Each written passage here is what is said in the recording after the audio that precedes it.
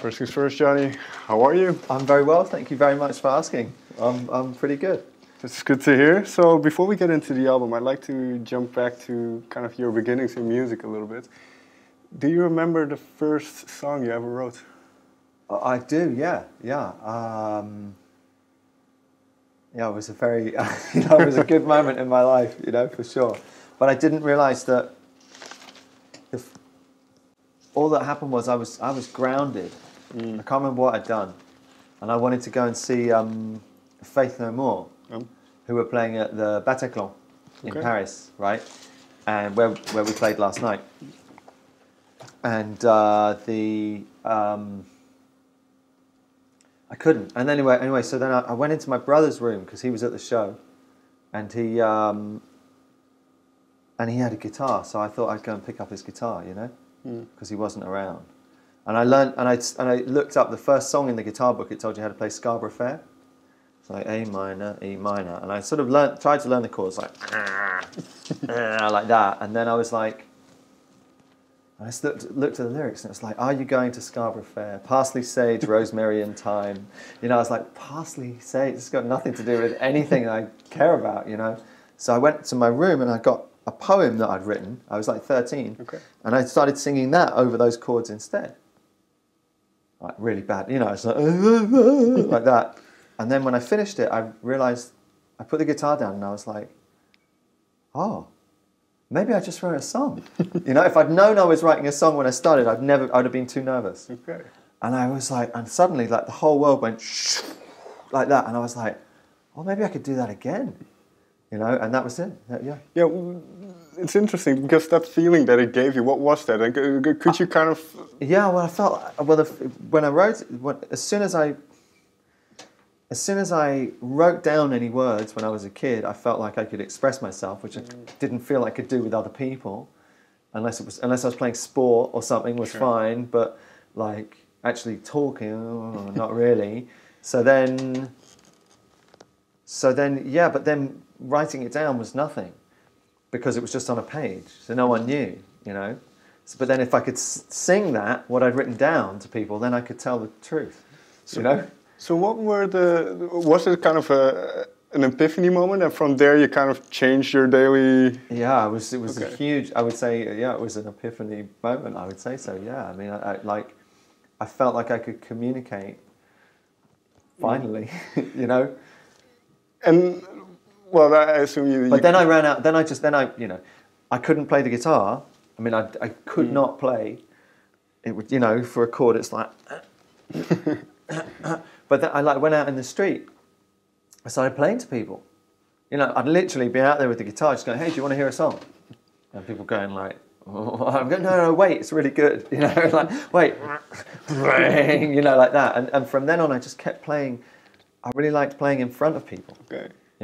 How come? Was it the kind of the exchange of energy in a sense, or? Well, I don't know. I think I was 13. I think I was probably trying to find a girlfriend. Fair enough. Fair enough. And I figured if I go out in the street and play my guitar, there's more chance than if I stay at home.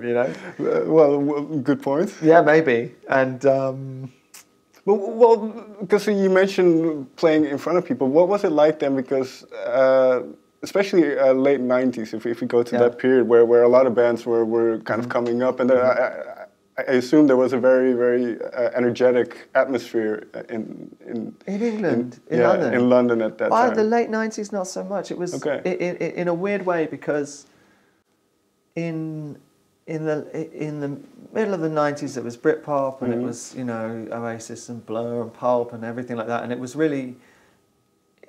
a big deal. And it was a big deal for us. We were teenagers, young teenagers, and we would kind of like, you could go to the bars where like Noel Gallagher and people like that were hanging out, and you could like see them. You could smell their shadow, you know what I mean? And that was a big deal, And then or you'd be in a club or something like that, and you'd actually see the people who were making music. So that was a really big scene. But by the time we got to the end of the 90s, it had burnt itself out. And so we didn't really... That was kind of like at the time was like myself and like the Libertines and stuff. We kind of we hated all the bands that were out there at the end of the 90s. Cause just being in a band seemed like such a cliched thing to do because we'd had like 5 years of Oasis, you know what I mean? And obviously they were great, but like after 5 years in music, that's a long time, right? Sure. So we kind of like, we wanted, at that point we wanted to do it differently, you know, so we were like doing acoustic stuff and like just trying to, I don't know. It wasn't until, say like early noughties, like Mouldy Peaches, White Stripes, sort of yeah, Strokes, stuff like that, coming back in, where we were like, oh, maybe being in a band is fun again, you know?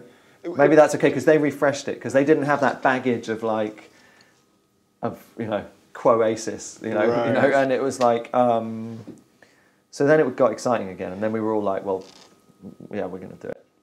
So when that kind of that excitement started up again, because then a lot of indie bands kind of come out. Yeah. One of them, which were you guys, and then you kind of hit a note. I don't know that in terms of kind of society or the audience.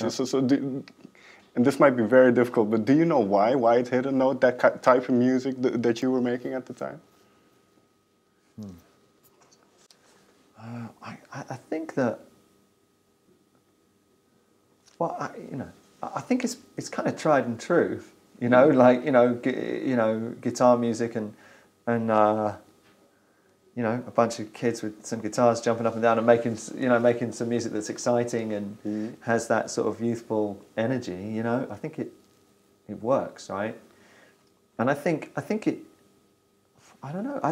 I think maybe in a way maybe one of the reasons we might talk about this now is because it's not really working at the moment, right? I think it's probably fair to say. If you look at the charts, it's so, you know, I think the difference is, the culture. You know, is because I'm sure there's bands out there that are every bit as good as any bands that've been, you know, in you know, going through popular music. But I think the industry and the radio and all that, and they go through phases of being more or less conservative or whatever, you know. In the same way, like, I don't know, you know, when we made our first record, we never thought it would even get in the charts. You know, if it got in the top 40, it would have been great. And we put it out, and it was at number 3 first week in England. You know, so it was like, okay. You know what I mean? But when we were making it, we never thought that could become popular culture, you know? So, I don't know, man. What I find interesting, because because I have to skip over a whole lot of time, but looking at the new album then, Olympus Sleeping, as you mentioned just now, kind of that early on it was the feeling of just...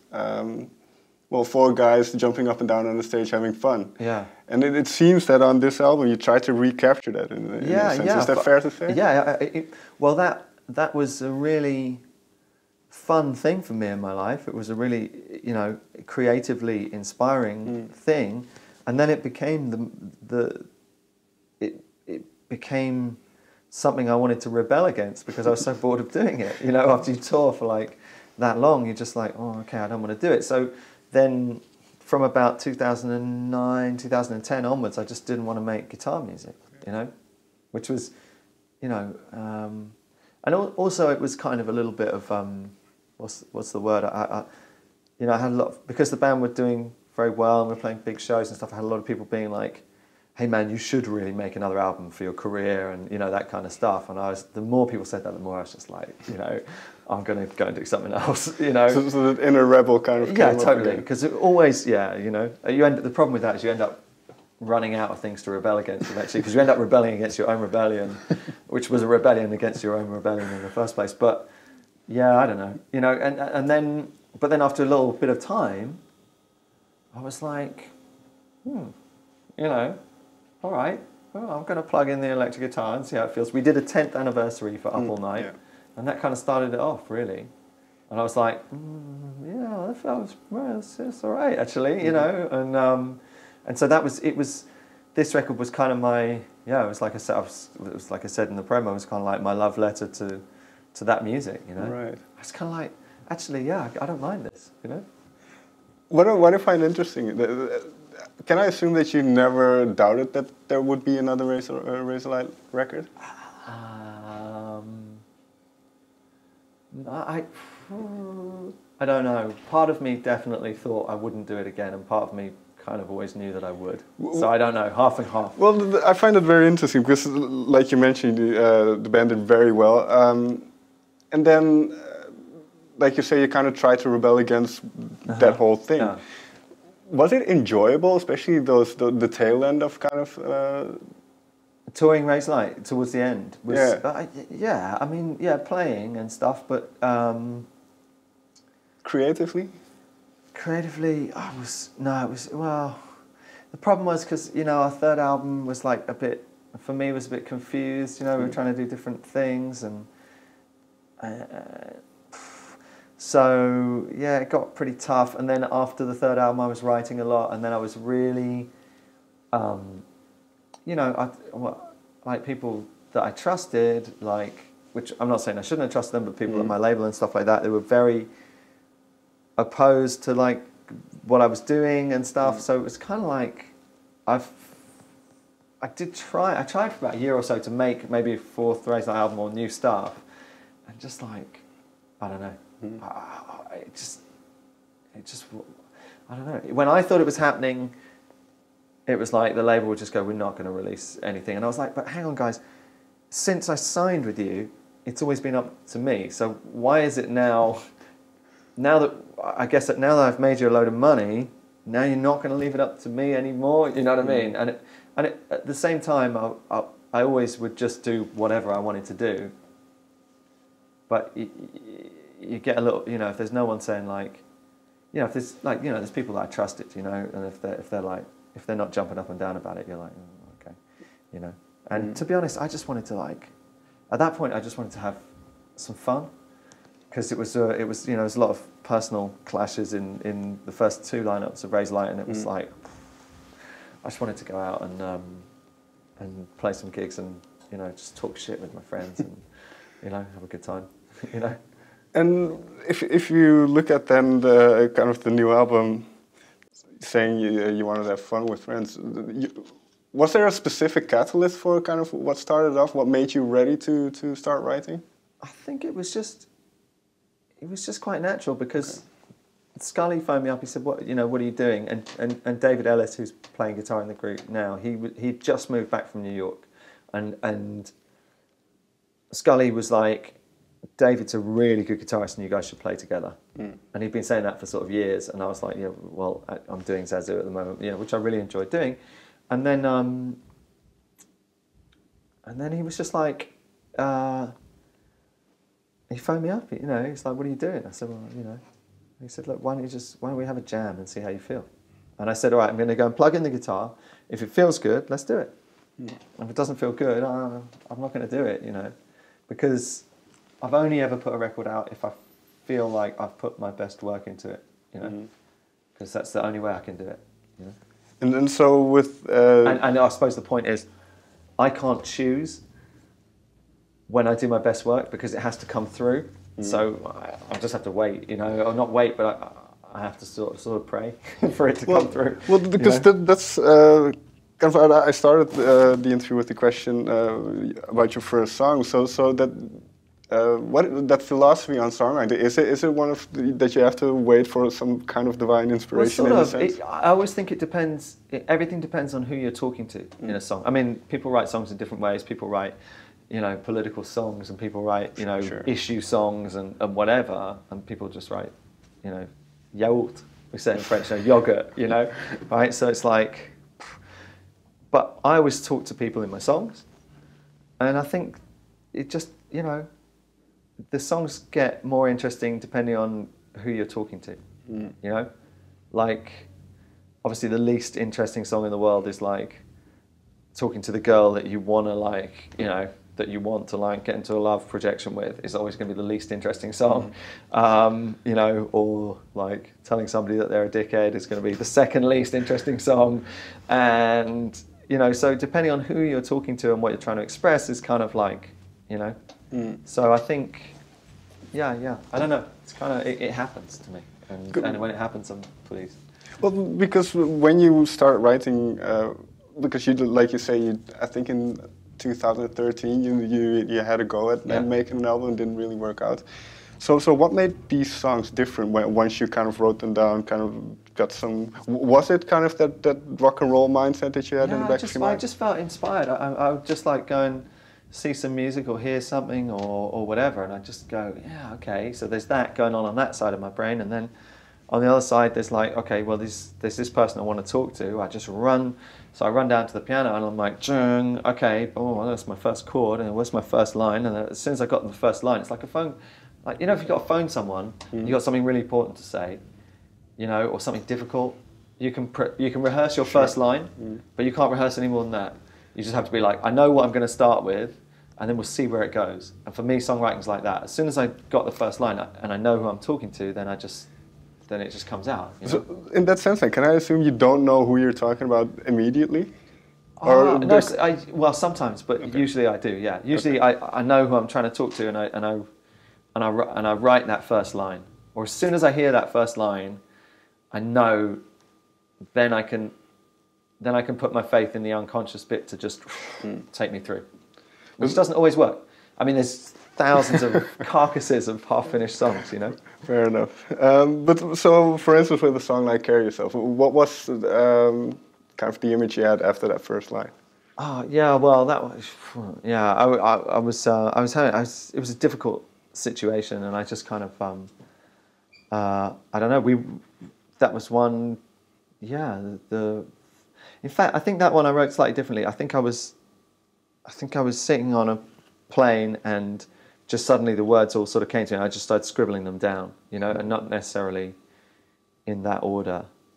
And then I started singing it, and you know, I was just, you know, I know what it was. There was somebody said something to me on the phone, you know, who said, you know, I feel really bad, you know, what I did to you was like, you know, the worst thing I've ever done. And I was like, oh, okay, all right, fine.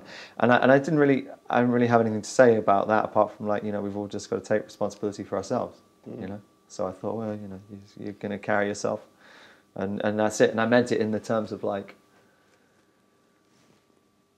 you got to walk that lonesome valley, you know, like something like that. You know, no one else can walk it for you, you know. And but then it's funny because I sing it. It's not a preachy song because I sing it to myself and I play it live. And I think, well, you know, anytime you're giving someone else advice, you can really recognise that you're giving it to yourself as well. You know. Very true. But so when you write a song like that, how fleshed out does it become before kind of going into the studio and actually? With that one. With Carry Yourself, it was, yeah, we really worked on that because I worked on it with Dave because Dave wrote the wrote the riff and stuff. So we really, yeah, we worked on that quite a lot. Or did we? I think we were working on loads of other songs, and then at the end of the day, that one just sort of popped out, which quite often happens. And it was, you know, that was a really interesting one because it was a different kind of feel and a different kind of groove than any other Razorlight song, and so it was fun to record. But you know, it was a process. You know, definitely. Fair enough. Yeah. I think they're ready for you at sound check. If I can hear that rumble, it's a shame. Nice interview, man. I'm very happy to talk. So. Another time, maybe. Yeah, man. All right, yeah, thank you so much. With pleasure. Thanks for your intelligence and, No worries. and good questions.